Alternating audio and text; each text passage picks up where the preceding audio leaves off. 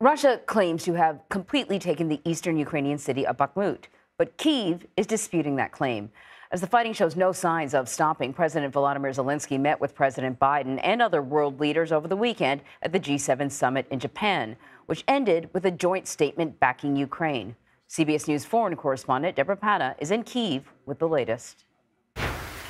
President Zelensky has lobbied long and hard for advanced fighter jets. Now, after a sudden about-turn in U.S. policy, Washington has agreed to let Western allies supply Kyiv with American-made F-16 jets and will support a joint effort to train Ukrainian fighter pilots on them. Ever the master of powerful symbols, Zelensky used his visit to Hiroshima, which was obliterated by a World War II atomic bomb, to draw comparisons to the devastated city of Bakhmut. There is absolutely nothing left alive. All the buildings are destroyed, he said. It is simply absolute, total destruction.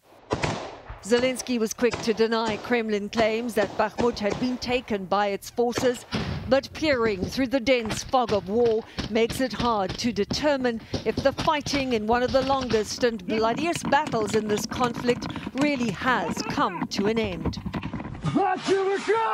Russian mercenaries from the Wagner Group staked their claim to the city, and the leader of the paramilitary group, Yevgeny Prigozhin, posted this video,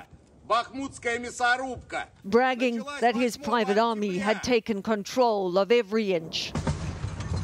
And while the Ukrainian armed forces admitted losing ground, they said they still controlled areas southwest of the city and were advancing around its flanks. Ukraine's rallying cry has for so long been Bakhmut holds, but this past week, Bakhmut has been burning. That battle has lasted over 9 months, during which Bakhmut has become a symbol of fierce Ukrainian resistance. But the focus on the city could quickly shift once that much talked about counteroffensive gets underway. Vlad, Anne-Marie? Kyiv, thank you, Debora.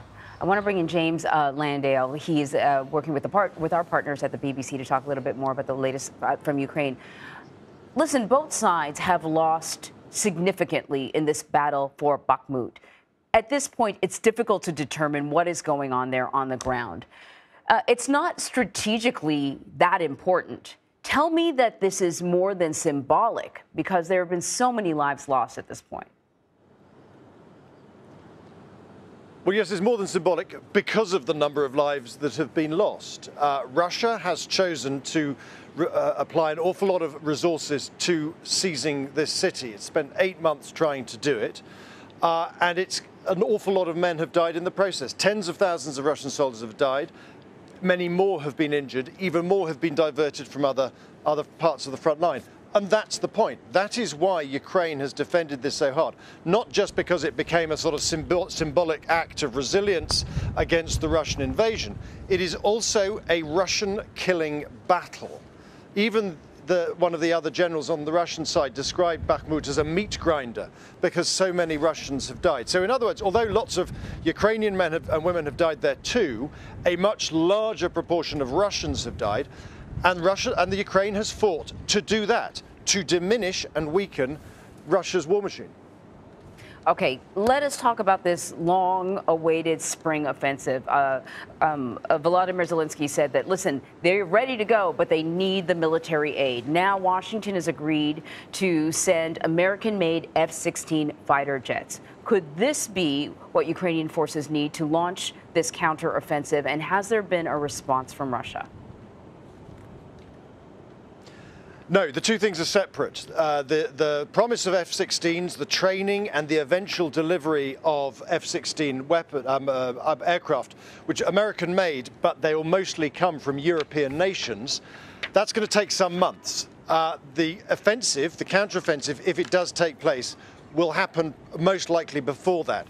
So what the delivery and the promise of these F-16s will do is it will not just beef up Ukraine's air force in the long run, but it will also be a physical demonstration of the resolve and commitment of the United States and its European allies to support Ukraine militarily in the long run. So in other words, in the medium term, it will have a practical effect.